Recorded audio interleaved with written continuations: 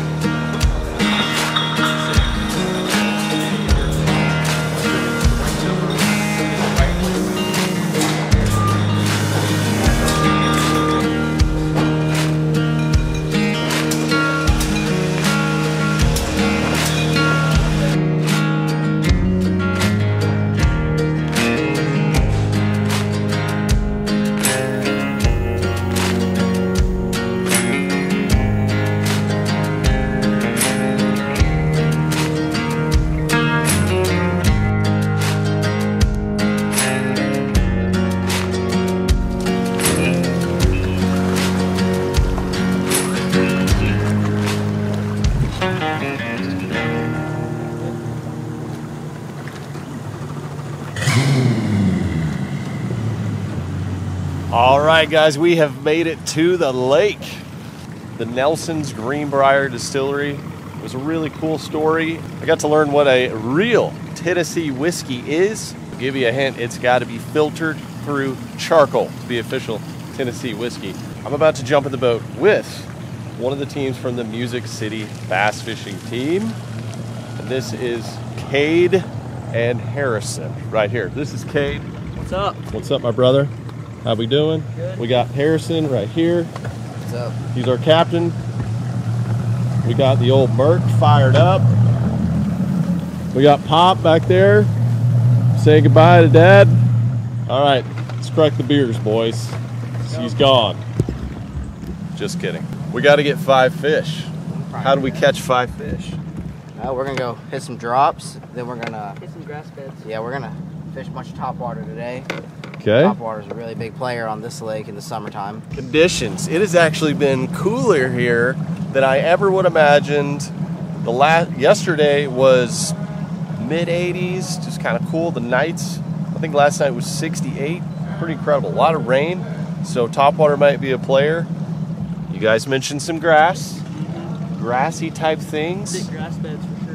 Okay. I have actually not fished this lake in over 10 years. I really do not remember much about it, except I did a lot of ledge fishing in the hot summertime. All right, blazing worm, tied on, ready to go.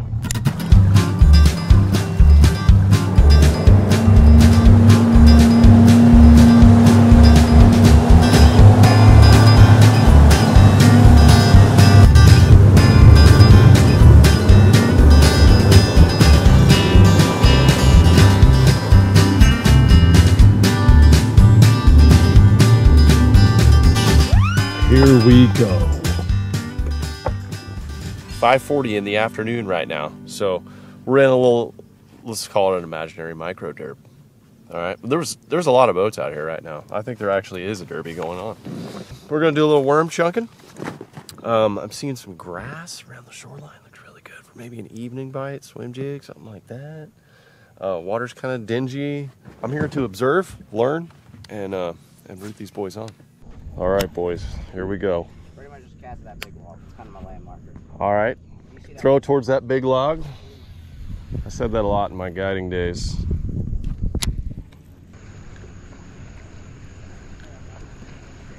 Get him. Yes, sir. Oh, no. Like the butt slipped right off here. Looked like he had a little meat on him. God. Wait a minute, boys. Are we swinging and missing over here? We can't be missing doinks. I've never looked. You might want to come up here and look at this. What do you got? Let me see. Let me just see. I've never seen a brush pile that big on this lake in my life on a live scope. Yeah, that deserves a cast or two. Oh. Yep, it got me. It's either a bluegill or a little bass. Oh! Could be a gill or a crappie. I was just using the force, boys. No live scope. Yeah. Yeah, if you get those taps and you keep swinging and missing, that's usually crappie. You definitely had a bass, Cade. Bass for sure. Yeah. Time to clock in here. Can't have 3 misses. Here we go.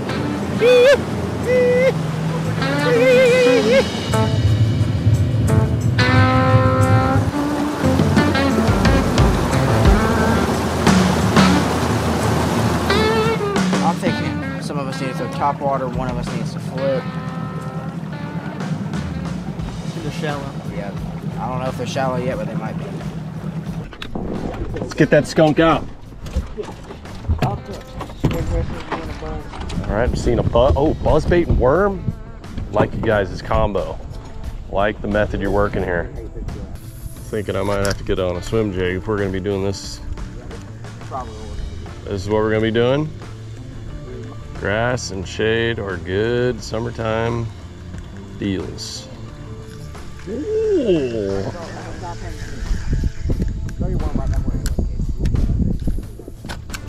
Get that follow up. Harrison just had a blow up on a buzzbait. I do, yeah. Sometimes I'll swim it weightless when it's real thick. Yeah, just looks like a buzzbait.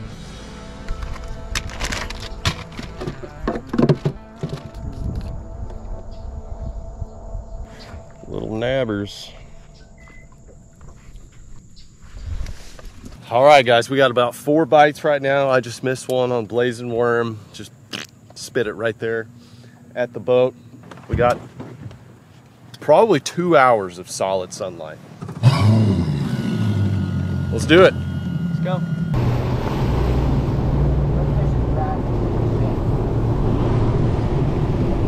Shady grass, I like it. Get him! Get him, dude! Fish just busted right here in the grass. We about to go grass hero on him. You know what the Alabama shake is? No. We went down to Lake to fish with this one dude, and it's like a thing down there. It's like when you're reeling your swimmer through the grass, you're like bumping it. Oh, yeah. I do that sometimes. I didn't know it was called the Alabama Shakes, but no, We had no clue what they were talking about. I usually stroke mine. I'm a stroker. I'm a Texas stroker. That's what I'll call it. Oh, I just had him. Right there. Just stroked him right there. As soon as I hit the water, he had it. You like my Texas stroke, man. Not the best setup here with the fluoro. Usually go braid, but we got a bite. About a 2-pounder. Hooked up. There we go. Get him out. Let's go. I don't even know on there. Oh, no. Tree pounder. I saw a squirrel. He was so far back there. I saw it. He was like on the bank. He's back there in that juice, huh? Get him. You got him? You hooked up? Come on, boys. I watched, he was like rolling around. What the heck? Okay, boys, we have had 7 bites and no landings.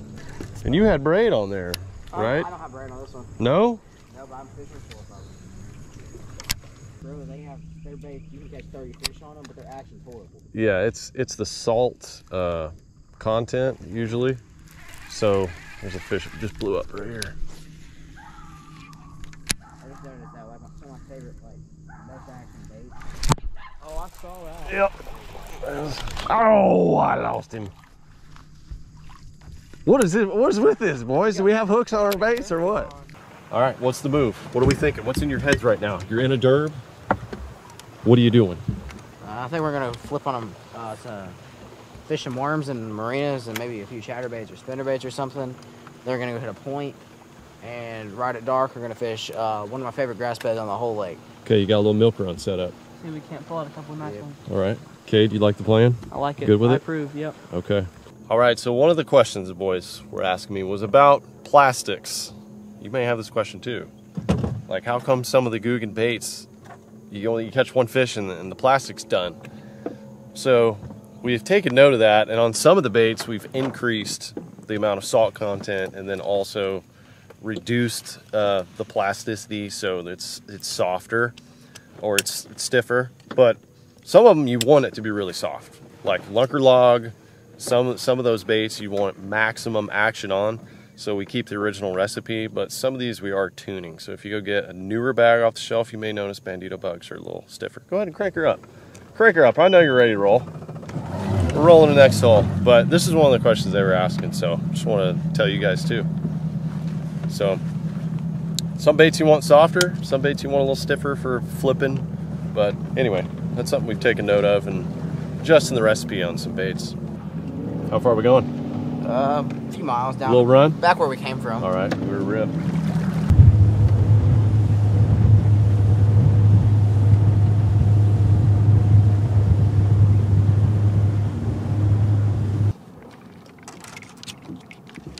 Are the Nike Dry Fit socks, are those like a team, you gotta have them, or what's the deal? No, but I'm actually starting to think they're bad luck because I've been fishing barefoot lately. That might be what's new. There you go. I feel a lot better, actually.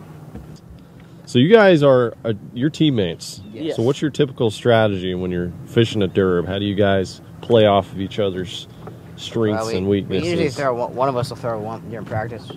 We'll throw different baits and find what works. So unless we're like on them, you know, unless we're just catching them left and right on one bait, we try to like kind of go in different paths and see if we can't pick them off different things.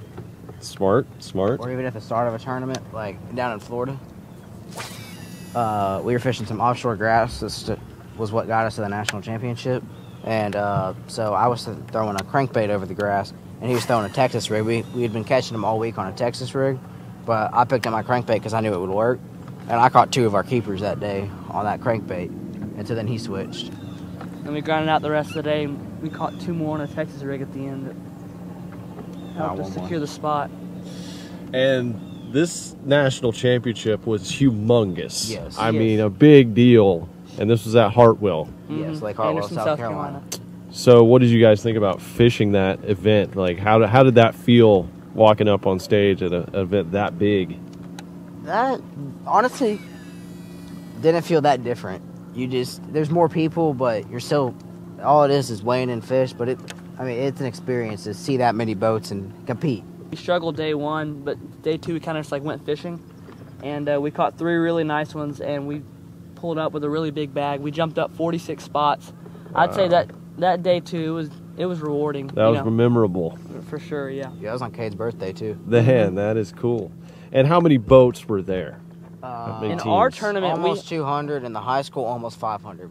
So it was a huge tournament. What would you say is the biggest thing you're trying to learn when you go to these lakes? Like, what's the biggest questions that you typically have? Well, on the way there, I'm reading topo and watching YouTube videos usually, and weeks and months before. I like it. See, when I was in high school, we didn't have high school tournaments. I would read a lot. Bassmaster Magazine, and watch a lot of Saturday morning TV. Sometimes I didn't compute to my exact lake that I was going to, but it seems like now on YouTube, there's so many creators, there's so many videos, you can pretty much learn exactly what you want to. Like if you want to learn about skipping jigs under docks and clear water, you know, wintertime spooning for suspended bass, or, you know, exact jerk bait, whatever. You can learn exactly what you want to do and take it to your body of water. So it's really cool. Really cool to see it evolve. Fourth quarter of the Derb. Gonna make it happen. Got a marina right here. Actually, this is crazy, you guys, because 10 years ago, I do believe this is where I launch out of for my practice. And I ended up finding a pretty decent spot out here on this ledge, fishing a spoon and some crankbaits. This is an area where actually something crazy happened this year, very dangerous. So I'm going to show you a pretty cool product if you guys have not seen this. I thought about getting one for my crispy collector. He's raising it up right here so you guys can see it. There's a cable and a rope right here that goes all the way around, and as he's lifting that up, it's getting tighter. So this will prevent this motor from flipping up and becoming basically a blender. So an unfortunate thing that happened this past season was someone was running up in this creek and hit a random tree, and the motor flipped up. He was pretty much hit bottom on plane, and his motor flipped up, and it chopped like his arms up, his whole like torso and everything. And so then he recovered. He came and gave a speech at one of our tournaments trying to convince us to buy the leash, which you all just saw on the motor. Yeah, pretty good salesman for that. Yeah. The Leash is literally what it's called. Go check them out for sure. So if you guys are, you know, on a lake that's got some crazy stumps, random floaters, any of that stuff, probably a good thing to look into. All right, boys, fourth quarter moves. What are we doing? Well, we're going to putt around inside the back of this marina. Wow. Can't believe nothing's touched that frog.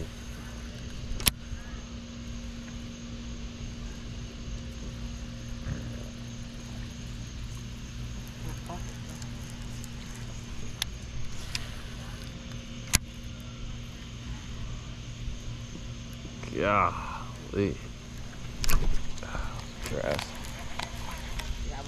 No, it was grass. I wasn't gonna not set the hook though. Yeah.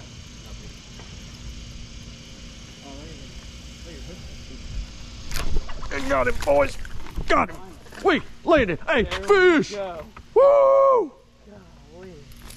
Oh, I'm gonna sniff this one good. Get a whip. Woo! Get the old yig fish, man. Jig came out. Yeah. All right, boys, we out here. Hey, grinding. But we got one. We got one. We're giving a deep sniff. Oh, put a little extra sauce on that one. Let him go. Tennessee sniff.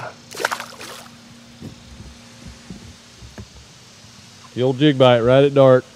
The old jig. Swim jig got it done. I thought we were gonna have a skunk there for a second. We were like, can't have that. Come on, man.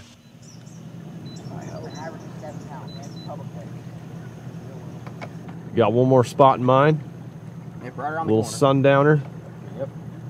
One more sniff. We at the last hole of the day. Look at that sunset going down over beautiful Tennessee. My goodness, I got me a bass sniff out here. Woo! The weather's been phenomenal. 107 back in Texas. It's like 72 right now. It's incredible. Absolutely lovely. I knew you'd get one. Oh, he's on. He's on. He's on. He's on. He's on. I got hooked it too. Boom. Boom. Look at that. Ain't ending the day on a 0. Nope. Wah bam. What'd you get it on? Speed worm? Little speed worm. Little guy. Little worming. I finally got one. Right here on the outside. Took forever.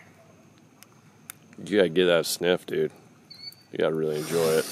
There it is. Smells good. There it is. Smells like success. Look at that sunset. Yeah, give it a drop. Wah bam. There we go. Wah bam. Fist bump it. Woo. Oh man, this has been awesome. Awesome trip up here. Tennessee's pretty cool vibe.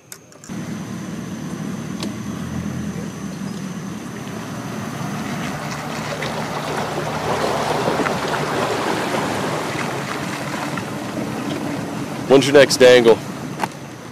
We got a tournament late August on Nickajack, and I think that's the next one on the list. Old Nickajack. See if we can't Home of come up there. the Bassmaster Classic original. I believe came out of Nickajack. So much history, bass fishing history here in Tennessee. Also, by the way, folks, world record smallmouth still. State of Tennessee, 11 pounds something, I can't remember, out of Dale Hollow. We got some incredible smallmouth up here. Just got them. All right, we're dropping off right here at the Omni, middle of downtown. Woo! Woo! This is how you do it in Nashville right here. Just take the bass boat right up to the Music City. Fist bump. Had a blast, thank you. Yes, sir. We'll be following you. Oh, yeah. See my man, fist bump. Oh, yeah. Thank you. Take care.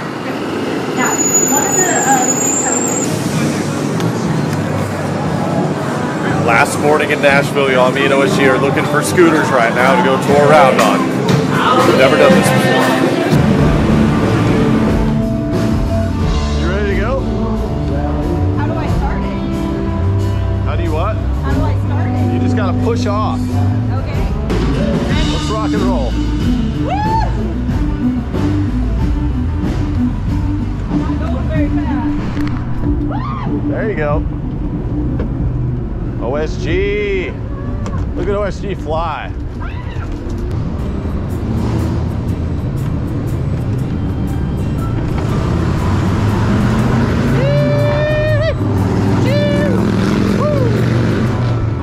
Yeah, buddy. Well, y'all, our time here in Nashville is coming to a close. Me and OSG are about to go into the Grand Old Opry. The original. The original, right here in Nashville. Enjoyed the heck out of our time up here. Want to give a special thanks to the Music City Bass team for inviting us up here.